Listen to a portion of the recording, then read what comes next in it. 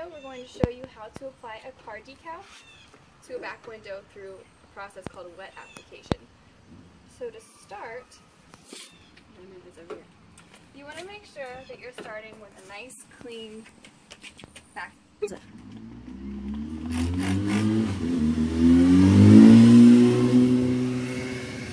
Is put a mixture of dish soap and water, just a few drops of dish soap and about a cup of water, and spray it onto the back of the window and also on the back of the decal.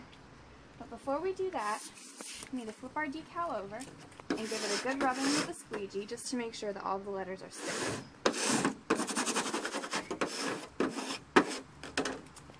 Next, with our decal still face down, we'll start to peel back. I'm going to do this slowly and keep the backing as flat as possible to make sure all the letters stay down. Just get rid of that. Next, we're going to spray the back of our decal with our mixture of dish soap and water.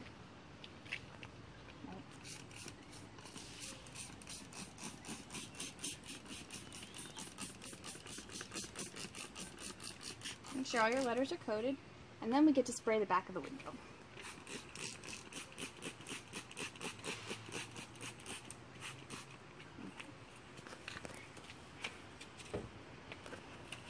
Now you don't have to worry too much about getting it straight and even, because the point of wet application is you can move it around.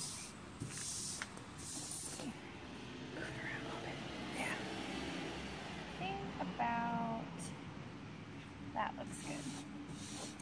So then we'll take our squeegee and we're going to, first of all, smooth it out, but also make sure all of our water and dish soap solution is being pushed out from under the decal.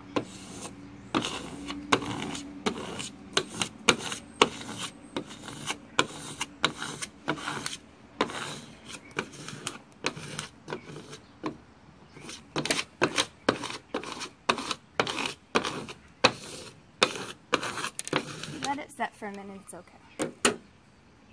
Okay. Right. So depending on how much of the solution you use, you'll probably need to let it sit for a little bit. For example, we used a good bit, so we had to let it sit for maybe 20 minutes to dry.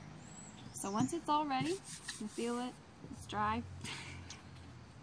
Go ahead and peel it back from the corner. Try to keep this application tape flat so that the letters come off easily. If any of the letters start to stick, you just kind of push it back down with your finger. Keep it like that, for example. Just push it back in place.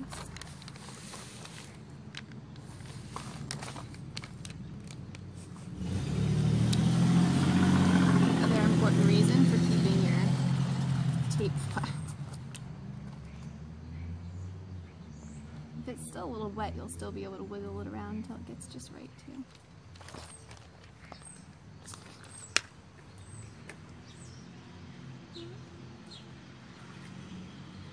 You'll notice it's still a little bit damp. So then just let it sit in the sun for a little and then clean up around your edges and it should be good to go.